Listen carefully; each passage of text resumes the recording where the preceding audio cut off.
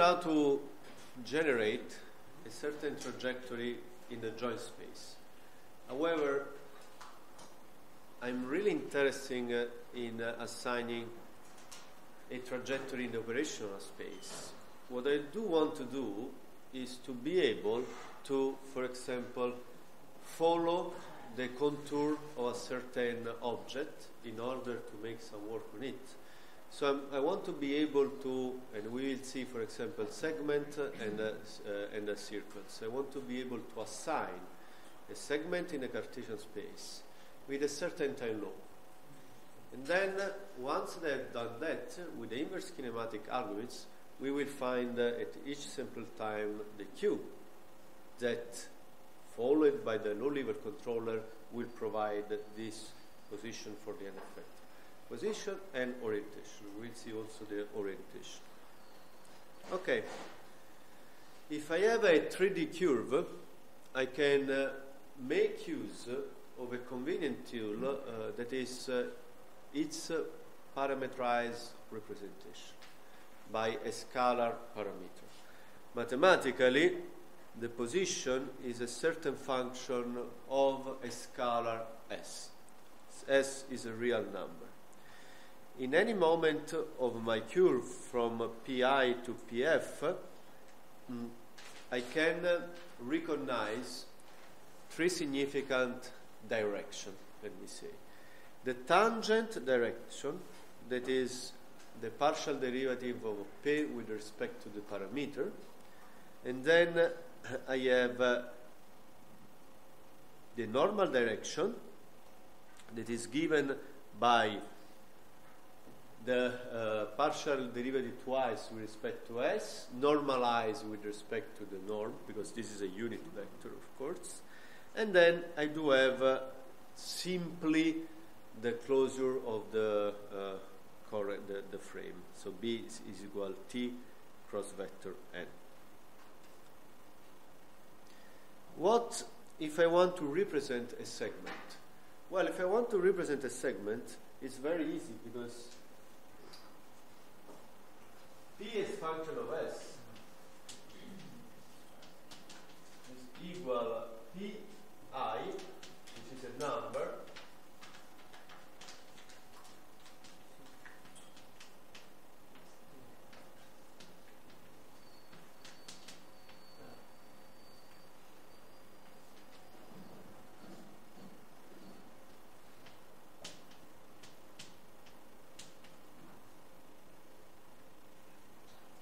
if S is equal to 0, my parameterized function of S is equal to Pi. If S is equal 1, here I have Pi minus Pi, and the result is no, I'm sorry, not is equal 1. If S is equal the length of the segment, this is just simplified Pi, and Pi is equal, and I'm here. In all the intermediate value of S, I'm on a segment. Okay?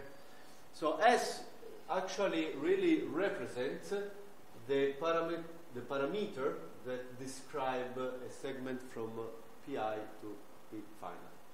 And what is the tangent of a segment? Well, it's a unit vector that represents the direction connecting I to F, and is given by the partial derivative of here. Is given by the partial derivative of P with respect to S. Okay? I think this is clear to everyone. Pf minus Pi is the vector that goes from Pi to Pf, and then divided by the norm is the normalization, so it's a unit vector. Okay, it's just the direction. The other two vectors are undefined for a segment.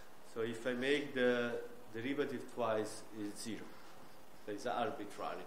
And this is clear because you are just going in a direction and the other two vectors are undefined. Well, I can start imagining now what I can do in the operational space, because S represent the path from 0 to the length of the segment.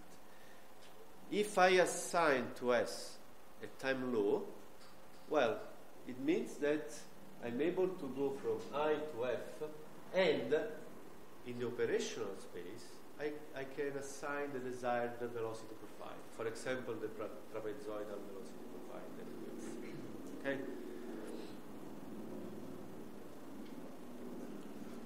Circle. Well, circle, we build the circle. It's easier than it seems because we are going to build it.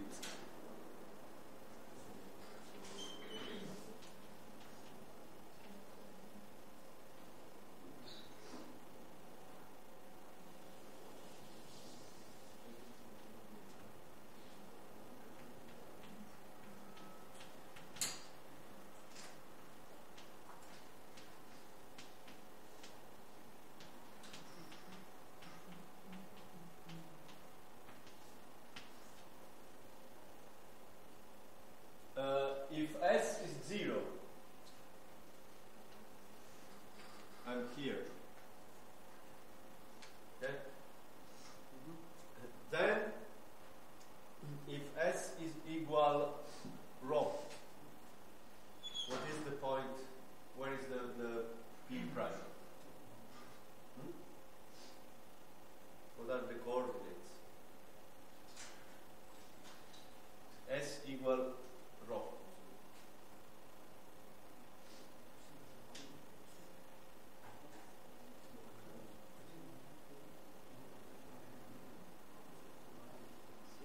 The coordinates. 0, 1, 1 minus.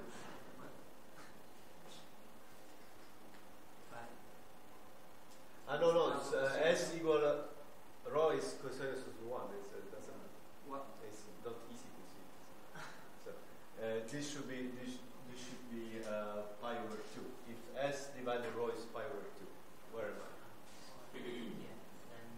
And here. Okay. Okay. So it means that S still represents the movement of the path of this circle. Okay.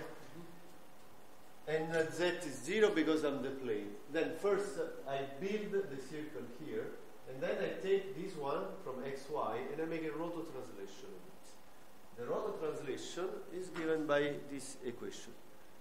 I translate the origin and rotate the circle. It means that I can represent a circle in 3D. It's very easy. What is the velocity? The tangent is given by the derivative with respect to S, and then there is the rotation here. If we make the computation, it means that the velocity is this vector and then rotated according to this matrix R. Okay? So if I assign for your project to follow a certain circle in 3D, this is the way you can build the path. Okay?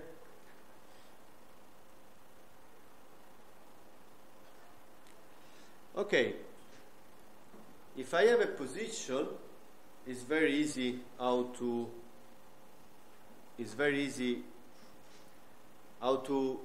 build the desired trajectory. I just assign to S the time law, as I told you, because the time derivative of P with respect to time is the partial derivative of it with respect to S, and then the derivative of S with respect to time. It means that with P you assign the path, and in the variable S you assign the time law, because the velocity of P is in S dot. Okay? And T is the unit vector represented the direction of the velocity. Somehow we decoupled the path from the time law. Okay, so we first build the path and then we assign a time law and we have a trajectory. And if I want to build a segment, this is the way I do it. And the velocity is p dot equal s dot multiplied by the vector. So the velocity is in s. I can do whatever I want with s, but it's separated from the path.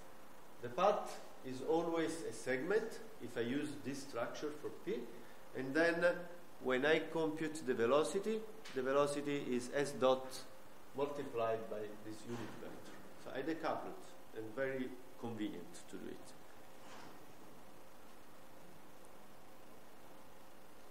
The same if I'm building a circle.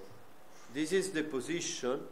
If I make the time derivative of p of the position, what I do have is equal the rotation multiplied here. And if you look here, the time law is in s dot. And then the direction is given by the same as we have seen earlier here. Okay? So really S embeds the trajectory, the time law information. Okay, with the position is very easy. Okay, it's just geometry. You are going to do it mainly during the project. We are not going to do it in the practice lesson. I mean, the building of 3D trajectories. But the issue is always with orientation. Okay, if I need to assign a certain orientation, I want to assign a path for the orientation and a time law. So I want to assign a trajectory. And we have seen one example where it's very easy to make a mistake, in a sense that it's very easy to assign trajectories that are not, let me say, current with our intuition of a rotation. For example, as I said, I want to rotate my mobile from the vertical to the horizontal configuration, and I think 100% of the person that needs to do it, we would rotate around that axis. Okay? If we make just a simple interpolation or roll pitch yaw, what happens is something like that.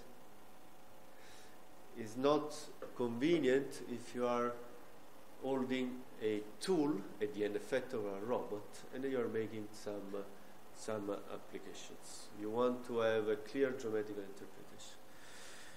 So, okay, if I implement the same reasoning as for the 3D point to roll pitch yaw, for example, and I draw a segment in roll pitch yaw, what's happened is that a segment in roll pitch yaw is not what we would expect, does not keep a constant rotation direction. Okay? It's exactly the counterexample that we saw. You can do it, of course. It's physically possible. It's not a problem. But the behavior of the end effector is not nice. Okay. Well, I do need a clear geometric interpretation. I want to assign also the direction of rotation during the change of rotation of the end effector.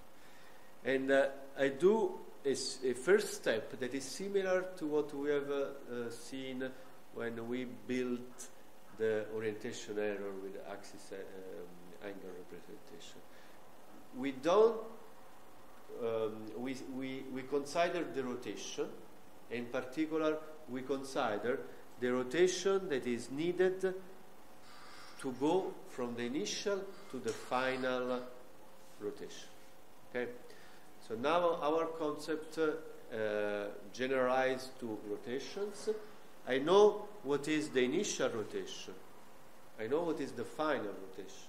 I do not extract roll pitch yaw or quaternions or whatever. I stay at rotation. I know the initial and the final. It means that I know what is the rotation that goes from one to the other. And this is the rotation. Okay? If I just make my computation, I know that in order to the final one is given by the initial multiplied the incremental rotation, and then if I explicit here, I left multiply by the inverse of the initial rotation. It means by the transpose for the properties of rotation matrices. It means that I do know the incremental rotation. Then, from this incremental rotation, I extract the axis and angle. In this way, I'm sure that the axis is constant, is 1, is a number. Okay, I have the initial, the final, the rotation that goes from the initial to the final, and I exit axis angle from that rotation. It means that I'm sure that I do know the unit vector representing the direction of rotation, and I do know the final angle. That's all I need. Okay, it's done. I mean, if you followed me in this reasoning, it's done, because now I need to reason in that sense, in the sense of rotation and angle around which. So I build a matrix, okay, at each sampling time. I build a matrix that is function of the time. In the time in the beginning, t equals 0, this is the identity matrix, and at tf, this is equal to the displacement matrix. What is important is that this matrix will be built by me as a rotation around the constant axis r, with theta increasing up to the final time. Okay? So let us see.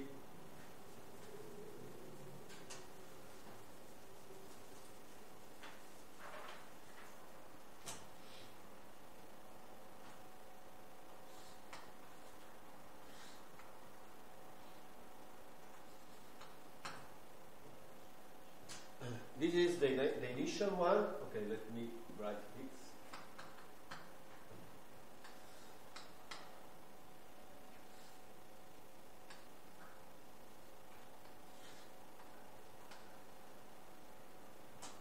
And this is the final one. Okay.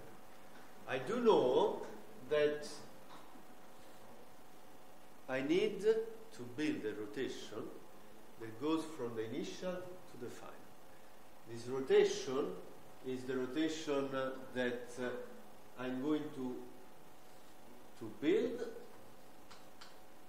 by extracting the axis of rotation that is constant. In this case, is going out from the backbone. This is constant. And theta, this is theta, goes from 0 to theta f. This is theta f.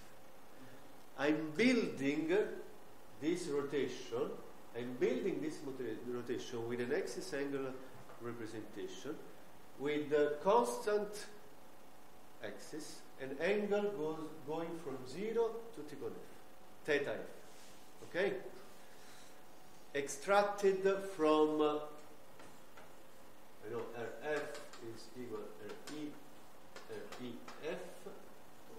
It means that Ref is equal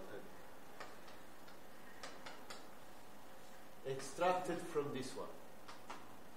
From this one, I extract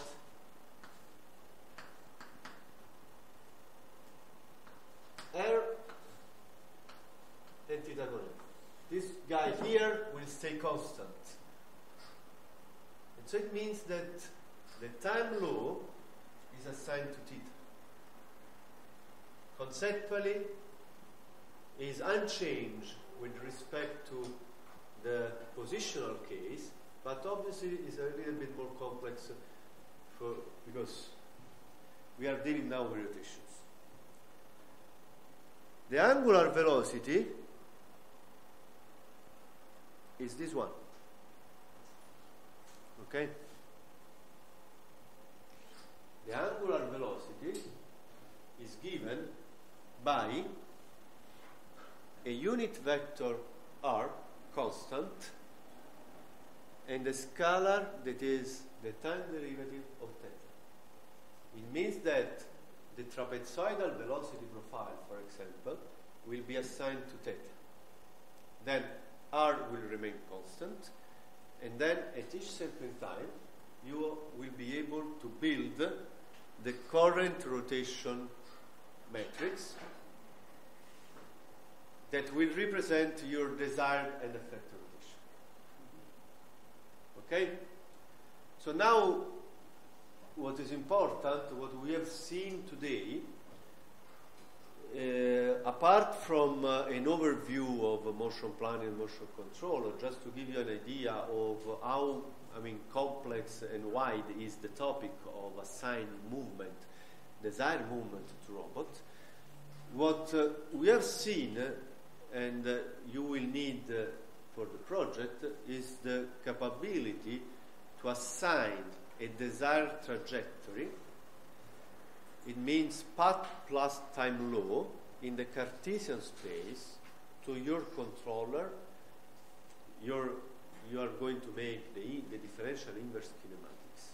Okay, this is required by all of you. Also, for the Magistrale Informatica, that in addition you will also develop the dynamic low-level controller for the project. Okay.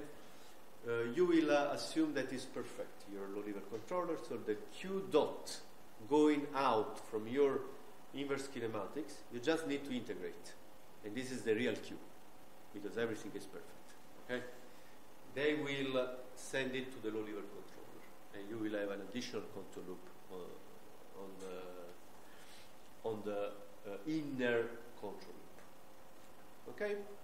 So you are able now to assign segment, circles, and orientation with a trapezoidal velocity profile. In general, with the desired time law, but we saw the trapezoidal velocity profile. Okay? And next Monday, you are going to build the function that we saw. Input, some desired displacement at final time, output, the trapezoidal velocity profile at each sample time. Okay? Is it possible to define the orientation with quaternions as well? Yes, this is the easiest way because axis angle, you already have the axis around which you want to rotate. So this is really the easiest way. And then you have the rotation matrix, you can do whatever you want with the rotation matrix. But there is no need to go quaternion to do this.